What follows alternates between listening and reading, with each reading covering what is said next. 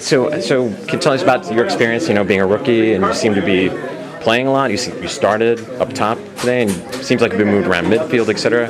Tell me about your experience here, and I guess how's it going for you? It's been a good experience so far. The transition, from forward to midfield isn't really that terrible of a transition because, like, when I was here last preseason, I was playing on the outside solely.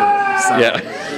I had to get used to that very quickly, and the fact that Pricky is able to move me around, I think that shows confidence in my versatility, and I think it means a lot when a coach has confidence in you. It kind of, you go out there and you just continue to do what you've been doing. He doesn't reward you out of pity or because he feels like you should get minutes. You earn your minutes. So.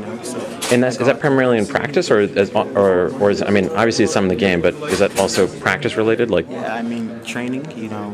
Training, and also when you do get your opportunity, I think those little spells, coming in as a sub, you just try to add a little spark, or you just try to, do what you can to help the team get 3 points, and that's all I try to do. I don't try to do too much. I don't want to be that guy. I just want to, fit in and help the team where I can, and take advice from the leaders on the team, and just be like a sponge and soak everything up. So what are you doing in practice that's getting, if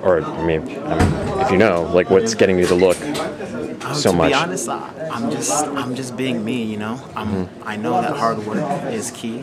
You have to continue to work hard, and I think being you and being able to bring a different type of element to the game. Whether it's one-on-one or just being that hard guy in the air, winning 50-50 balls, whatever it may be. I'm just going to continue to keep doing it because apparently it's working for me, So I'm going to continue to keep doing what I'm doing and try to not look back. Nice. Well, we'll check in with you as the season progresses, and hopefully you'll get some more time out there. Hopefully I do.